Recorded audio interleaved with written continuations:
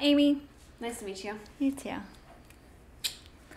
We are drinking. So what is our cocktail? You have to say our podcast name. Women, Worth, and Weddings. Cheers. Cheers. You're about to spill that. This is not even a real alcoholic drink. No, this is a mocktail. So, In a fancy we're cup. doing dry January, so we're working on our mocktail recipes. This tastes like you're drinking a cocktail, but it's actually like the poppy soda, ginger lime, and tart, like real cherry juice. It's yummy. Good for you. It is good for you. I like it. Mm-hmm. Yeah, so dry January, no alcohol. What I do, I got this from a TikTok, just to be honest. She did the ginger and lime poppy, the tart cherry juice, 'cause that's good for you, and then I have magnesium powder. And I put my magnesium powder in it, and I have a little drink every night. Yeah. Yeah. Perfect. So what are we talking about? It's Christmas time. Fa la la la la. Merry Christmas. What does yours say? Mine Your says, mom. Your mom believes in Santa. Mine is Friends related, because I love Friends. Cheers. Had this for like 10 years. Yes.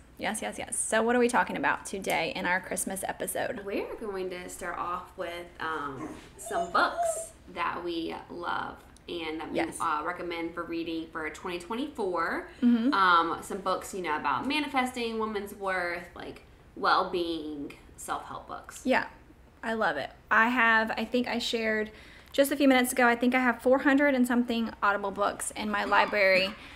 I am a huge Audible book listener because I travel a lot, so that's what I listen to when I'm driving, because I'm either in silence or I'm listening to a book. I don't really listen to music because I'm a maniac. That's scary.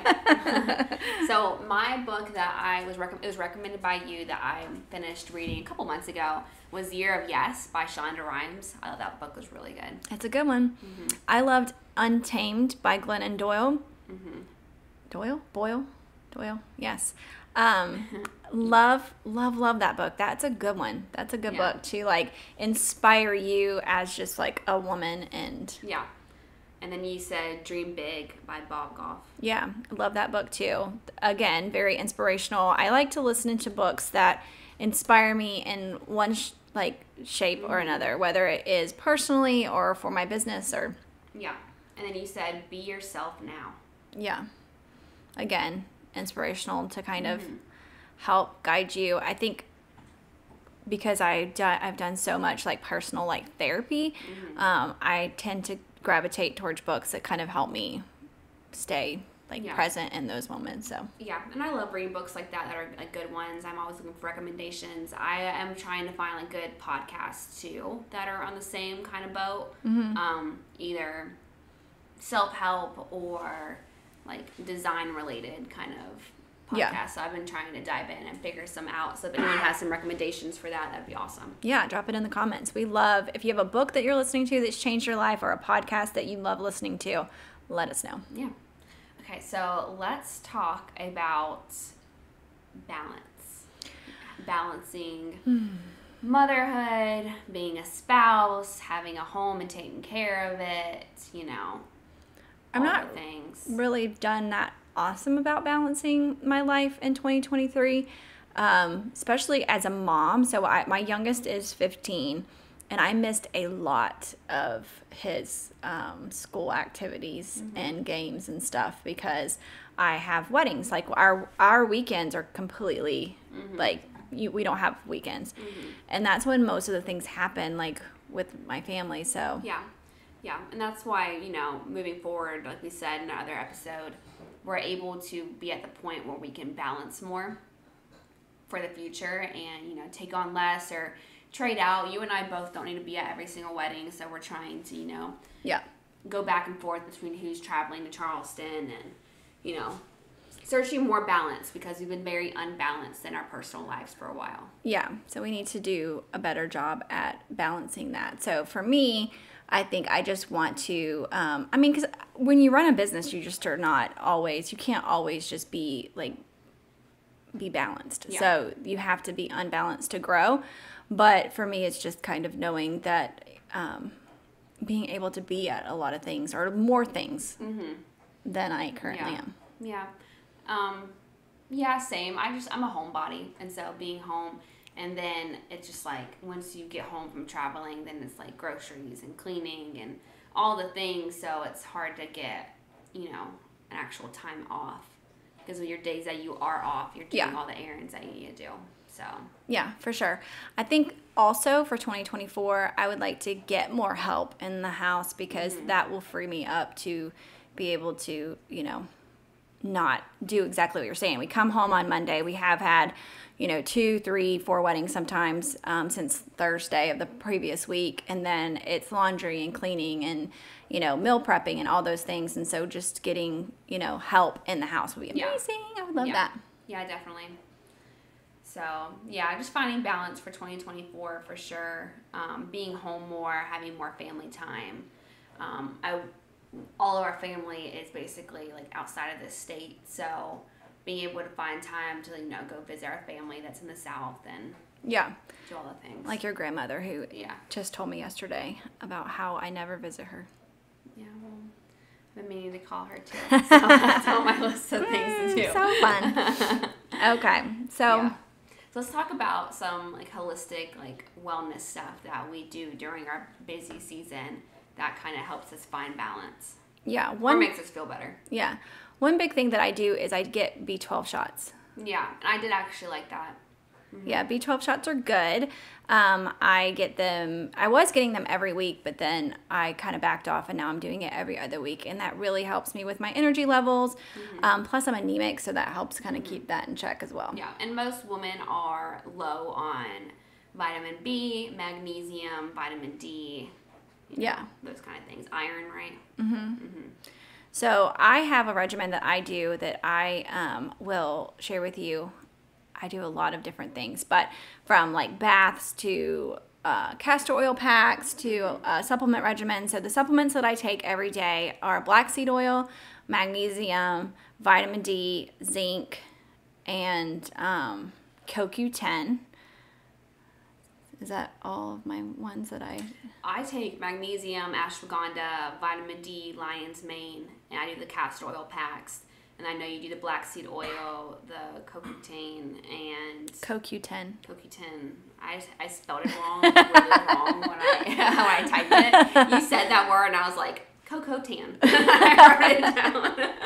Oh, yeah. Zinc and your clay baths. Yeah, I do clay, bentonite clay, and run a bath with that. A couple of drops of essential oils, either frankincense or lavender, and soak. It really, really helps kind of detoxify your body.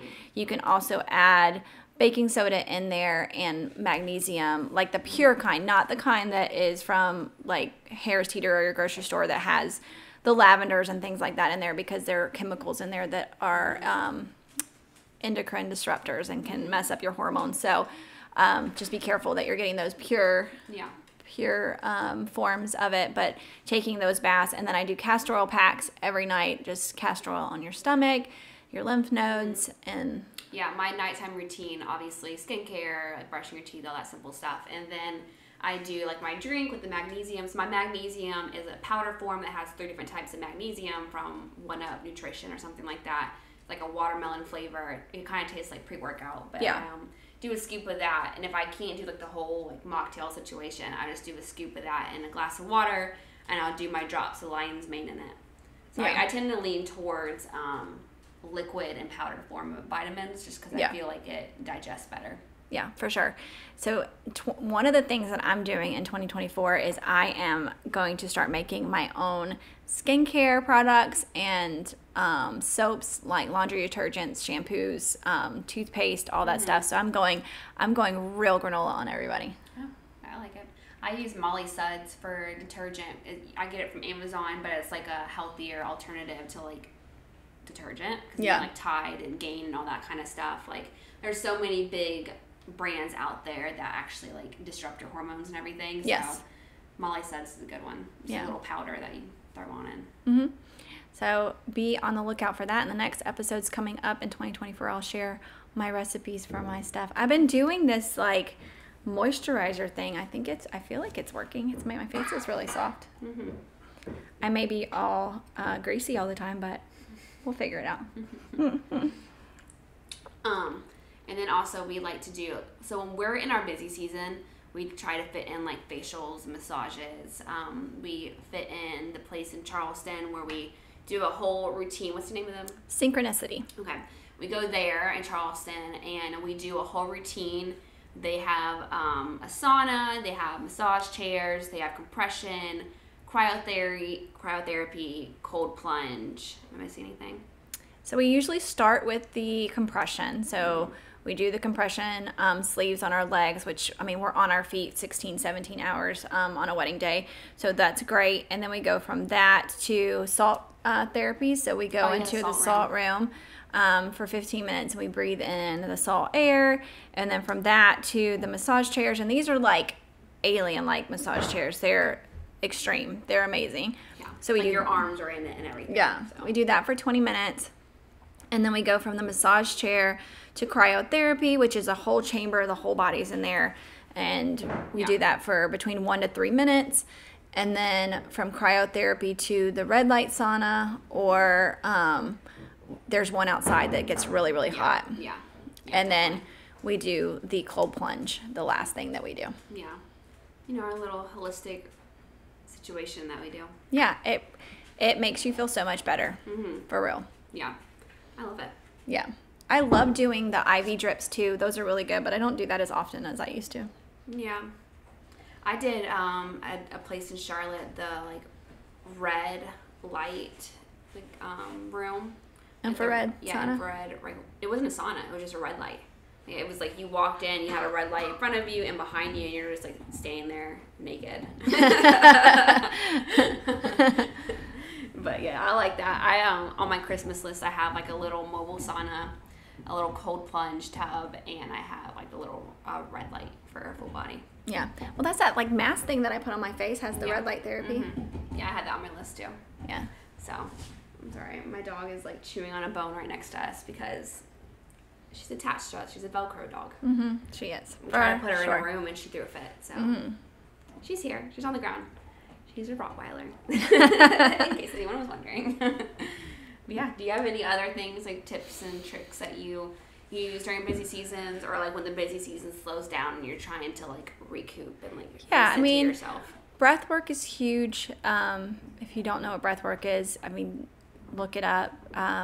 It's, you know, Wim Hof breathing is really, really great way to oxygenate your body. Grounding yourself, walking outside, being in the sun as much as possible. You're supposed to get sunshine right when you wake up during the day. Yeah. And go outside to get sun on your face. Yeah. So, I mean, being outside is amazing. Doing hikes and all that stuff, I mean, that's a good way. For me personally, that's the way that I ground myself. So I always feel better when I am outside. Yeah, I do too. I like working on my greenhouse. It makes me feel better. Yeah. My version of a day off. Yeah, for sure. But what is your plans for Christmas? Where are you going? Staying home and relaxing. We have a wedding on the 22nd. So we'll be in Charleston right before Christmas, and then we'll be getting back on the 23rd. I'll be going to the Hornets basketball game because my best friend is one of the honeybees for the Hornets. Going to support her, and then next day is Christmas Eve. And we go to your house for Christmas Eve. We have Christmas Eve dinner with you. We do Christmas morning with you. And then after that, we go straight to my husband's family. We have their Christmas because they sleep in longer than you guys do. You guys are like 7 a.m., let's go. And his family is like 11, 12. Like, all right, let's have a lunch and open some presents. And then we do Christmas dinner at my house. And so I cook for Nathan's family. Yep, it's going to be good. We're going to have a good little break. We have our wedding that we're going to, our last wedding of the year, 22nd. And then coming back and getting ready for, Christmas with everybody.